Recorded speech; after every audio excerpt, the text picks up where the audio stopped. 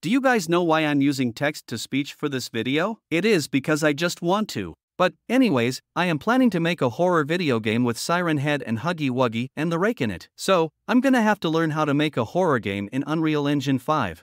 For my horror game, the player is gonna be at a haunted hotel and Huggy Wuggy and Siren Head and the Rake are gonna be hunting for the player. But if the player escapes the hotel, Siren Head and Huggy Wuggy and the Rake will just walk back into the hotel and go into one of the rooms. The player will have to find a key to escape from Huggy Wuggy, Siren Head, and the Rake.